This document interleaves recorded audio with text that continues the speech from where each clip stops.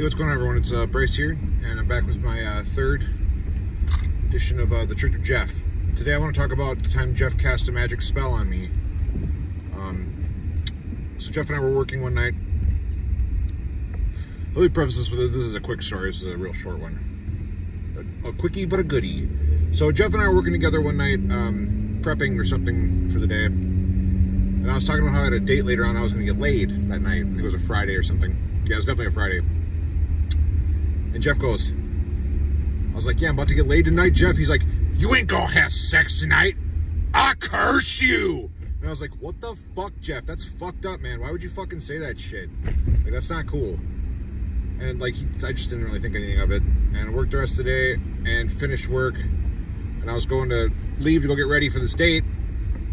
And I'm driving, and I take like it was like a back road out of work out of the country club, and then you hit the main road in White Bear Lake. And right as I'm about to turn on the main road, I see this person pull over on the side of the road, and I'm like, that motherfucker, what a douche. And I realize that it's Jeff. And so I pull over, and of course his car's all fucked up.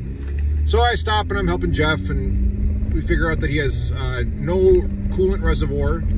So his coolant, when it was like it would just dump out. So he had his radiator was completely bone dry.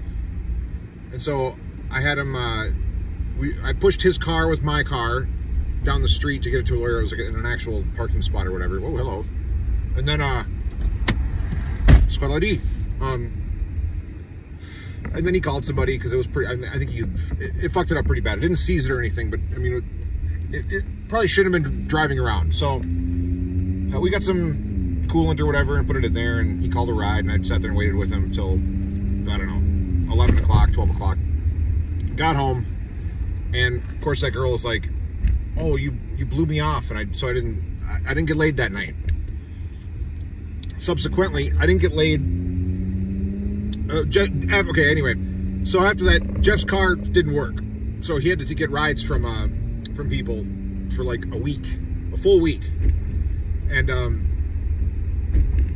well, he's getting rides from people. This is not part of the story. It's a little tangential, but apparently he went into a liquor store because our sous chef David gave him a ride either to or home from work. And in the liquor store, he went up to the guy behind the counter who was also agent, and he, like, with David, and said, we gonna have sex later. And David is like, after they left, David's like, why did you say that to that man? And Jeff's like, I don't know. But anyway, I thought that was kind of funny.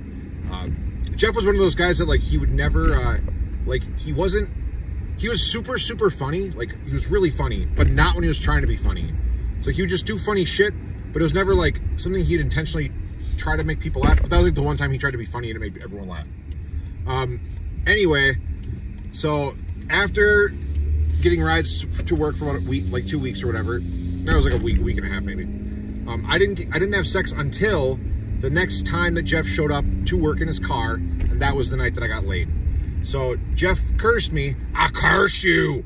He like, I said that, or I was telling him about it, and then he like hopped up on the fucking table and like pointed down at me like he was like a fucking, I curse you, and like cursed me. But apparently he can curse whoever he wants to, but the curse also like has a negative effect on him that's like 2 times as bad as the curse was. Because like, you know, getting laid is whatever, but not having a car is fucking really shitty.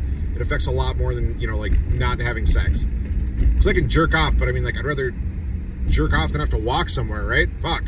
What a waste of time. Anyway, this was my story about Jeff. We're gonna call this the book of curses. Yeah, that works. I'll think of a better name. Anyway, thanks for watching. Remember that Jeff loves you, and he'll always be there for you until he's not, when he's a lamp. And yeah, he joined Special Forces. He died for 9/11, and for, you know, to have a bye.